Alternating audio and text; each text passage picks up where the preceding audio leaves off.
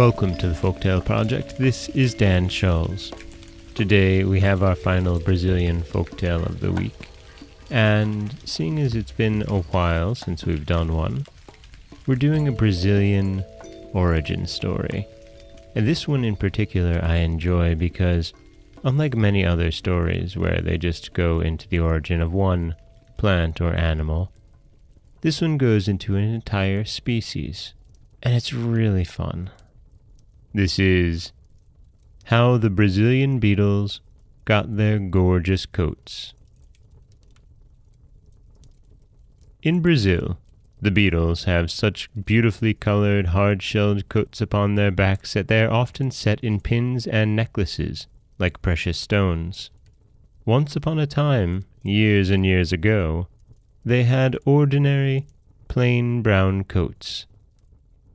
This is how it happened that the Brazilian beetle earned a new coat. One day, a little brown beetle was crawling along a wall when a big gray rat ran out of a hole in the wall and looked down scornfully at the little beetle. "Oh ho!" he said to the beetle. "How slowly you crawl along! You'll never get anywhere in the world. Just look at me and see how fast I can run." The big gray rat ran to the end of the wall, wheeled around, and came back to the place where the little beetle was slowly crawling along, at only a tiny distance from where the rat had left her. "Don't you wish you could run like that?" said the big gray rat to the little brown beetle. "You surely are a fast runner," replied the little brown beetle politely. Her mother had taught her always to be polite, and often said to her that a really polite beetle never boasts about her own accomplishments. The little brown beetle never boasted a single boast about the things that she could do. She just went on slowly crawling along the wall. A bright green and gold parrot in the mango tree over the wall heard the conversation. "How would you like to race with the beetle?" he asked the big gray rat. "I live next door to the tailor bird," he added, "and just to make the race exciting, I'll offer a bright-colored coat as a prize to the one who wins the race. You may choose for it any color you like, and I'll have it made to order." "I'd like a yellow coat with stripes like a tiger's," said the big gray rat, looking over his shoulder at his gaunty sides as if he were already admiring his new coat. "I'd like a beautiful bright-colored new coat too," said the little brown beetle. The big gray rat laughed long and loud until his gaunt gray sides were shaking. "Why, you talk as if you thought you had a chance to win the race," he said, when he could speak. The bright green and gold parrot set the royal palm tree at the top of the cliff as the goal of the race. He gave the signal to start, and then he flew away to the royal palm tree to watch for the end of the race. The big gray rat ran as fast as he could. Then he thought how very tired he was getting. "What's the use of hurrying?" he said to himself. "The little brown beetle cannot possibly win. If I were racing with somebody who could really run, it would be very different." Then he started to run more slowly, but every time his heart beat it said, "Hurry up, hurry up."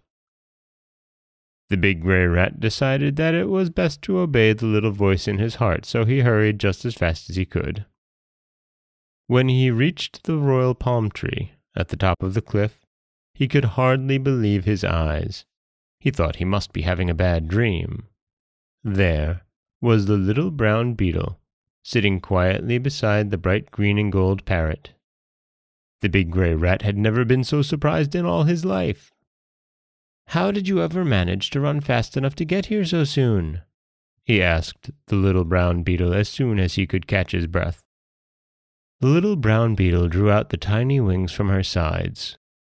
"Nobody said anything about having to run to win the race," she replied, "so I flew instead." "I did not know that you could fly," said the big gray rat in a subdued little voice. "After this," said the bright green and gold parrot, "never judge anyone by his looks alone. You can never tell how often or where you may find concealed wings. You have lost the prize. Until this day, even in Brazil, where the flowers and birds and beasts and insects have such gorgeous coloring, the rat wears a plain, dull gray coat. Then the parrot turned to the little brown beetle who was waiting quietly by his side. "What color do you want your new coat to be?" he asked.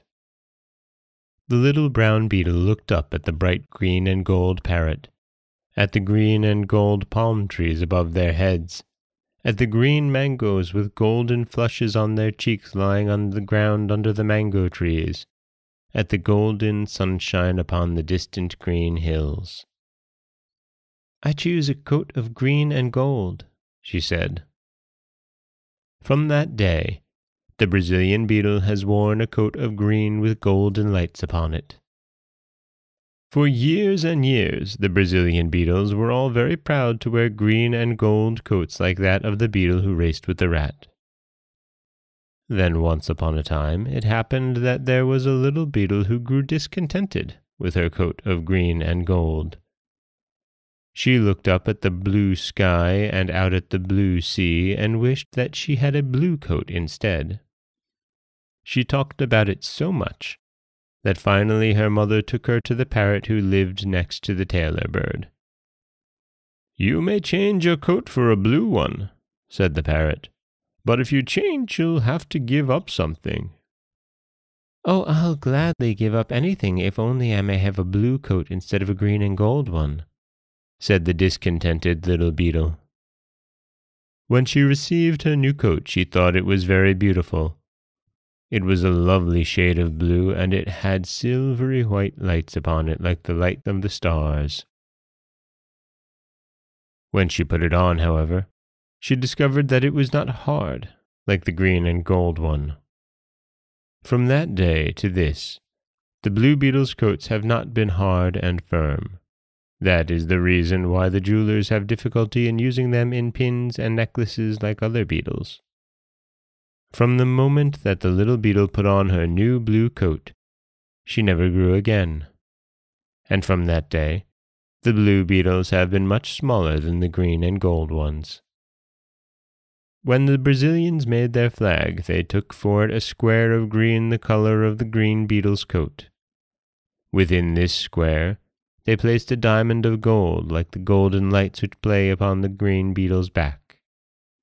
Then, within the diamond, they drew a circle to represent the round earth, and they colored it blue, like the coat of the blue beetle. Upon the blue circle they placed stars of silvery white, like the silvery white lights on the back of the blue beetle. About the blue circle of the earth, which they thus pictured, they drew a band of white, and upon this band they wrote the motto of their country, Orderum e Progresso, order and progress. And that is Elsie Spicer Ells's How the Brazilian Beetles Got Their Gorgeous Coats. It's an origin story, but it's so much more. It's such a lovely tale of the coming of the species and how they got their coats, their hard or soft shells, their large or small size. And I love this as somebody who was raised on more traditional Western tales. As you're reading this story for the first time, all you're hearing is the tortoise and the hare, the tortoise and the hare, and then it's not. And it's wonderful. And I loved it. I hope you did too. This is Dan Scholes for the Folktale Project. Don't forget that you can subscribe to the podcast on Apple Podcasts, Stitcher, Google Play, Overcast, anywhere you like to get your podcasts. You can follow us on Twitter at Folktale Project. You can find us on Auto Radio, TuneIn Radio, iHeartRadio, Spotify, anywhere you like to listen.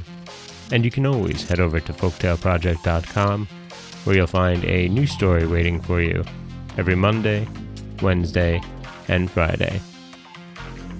And if you'd like to help support the podcast, help bring this dream of all of the world's folklore into one place. You can always head over to patreon.com/folktale project, and there, for as little as $1 a month, you can get early access to every story told here. Next week, we're heading off to New Zealand for 3 new tales. As always, thank you so much for listening.